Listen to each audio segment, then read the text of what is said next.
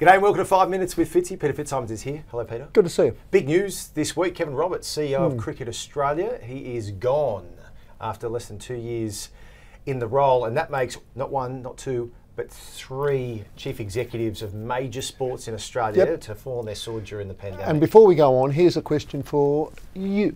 Okay, so you're Mr. Rugby League, blah, blah, blah, but you're also Sports Sunday, you follow sports. So here's an honest question for you. Before this week, if I'd said to you, who is the CEO of Cricket Australia, would you have immediately had that answer?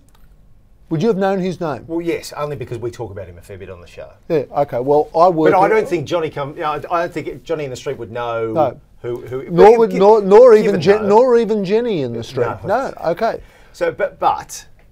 What are you trying to say? My point is, I work in the realm of sports journalism, so I've got to be across it.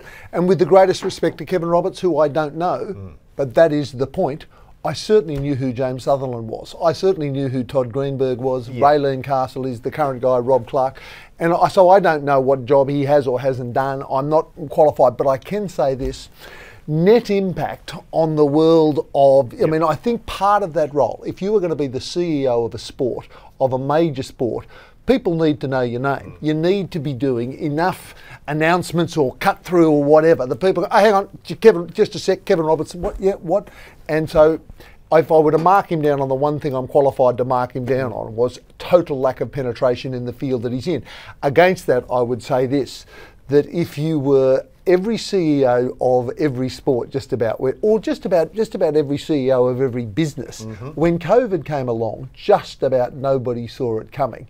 It's a tough gig. So Raylene Castle survived about 2 months. Tom Greenberg probably less than that. But the thing about, I think that what's baffled everyone with the cricket world is the amount of damage COVID seems to have done to it. When we're in the off season, like they've barely been touched in terms of their fixtures. There was a couple of matches against New Zealand that were thrown in anyway, just to make a bit of cash. They still went to air. They just didn't have fans there, or at least one did. I think the other two may have been cancelled altogether. But we're talking winter sports. We can understand the rugby league, the AFL, the Union, the A League, all getting postponed, all being financially affected. But to come out and have these dire cuts made to the sport. There was an interesting piece. Crash Craddock in the News Limited papers wrote an interesting piece this morning saying that for all the sins, rugby league actually did come together. So behind, well, in fact, they got rid of Todd Greenberg, which is a bit tough. But they actually did climb on board in fact, it was the Volandis train, and everybody came together and was unified. Whereas cricket seemed to sort of implode and turn on each other. I'll tell you who I would get to run cricket. I'd get Mark Taylor. I mean, Mark Taylor, I know he's busy, I know the Channel 9 wouldn't let him go, but Taylor would be good because immediately that Mark Taylor speaks on matters of cricket, you lean forward because he understands the figures, he's been out there, so he certainly understands it from the point of view of at board level and at the cricket level. I mean, he's done it. Give Mark Taylor a gig. Tell you, should we text him and see if he wants it? We could. The look on his face though, like when he actually, it was almost relief though when he got off the board after the whole sandpaper saga as well. I mean, it takes its toll being in that role and going through those years as well. So whether or not he'd want to jump back in, I'd love to see that too. I think he'd be fantastic. Because he's a cricket man, he's a businessman. How long's he been the face of Fujitsu for? A couple of decades? That could be it. Or the other one they could give a go to would be my old mate, Ian Chappell.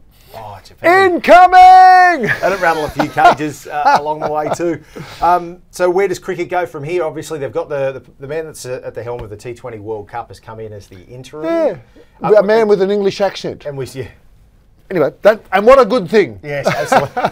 And we don't even know if there's going to be a T20 World Cup. We've got no confirmation yet. We've got fixtures set in stone for the Indian That was series. the other thing that Craddock said, talked about lack of confidence in cricket. That there seems to be a general pessimism abroad. And again, for all of rugby league sins, they did put out optimism. We're forging forward in difficult times. I tell you what, I've had an interesting couple of conversations with some serious power brokers in rugby union in the last 2 or 3 days.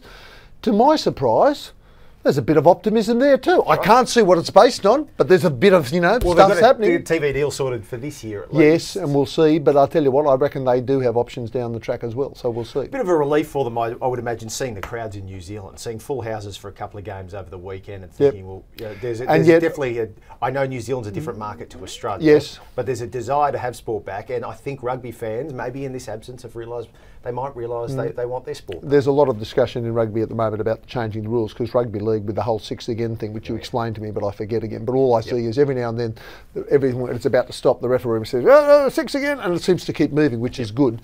And rugby union. Well, that's what rugby union used to be known for. That's right. Flow. The flow, and we need to learn from that. Carry on as you were. Cricket to footy. Do you reckon that's 5 minutes? I reckon it is.